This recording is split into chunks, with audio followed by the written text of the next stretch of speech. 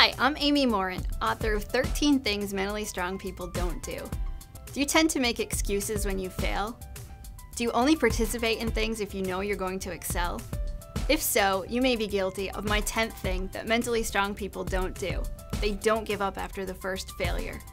Here are a few tips for strengthening your mental muscle and to help you pick yourself up after you fail. Focus on sharpening your skills and view failure as a learning opportunity.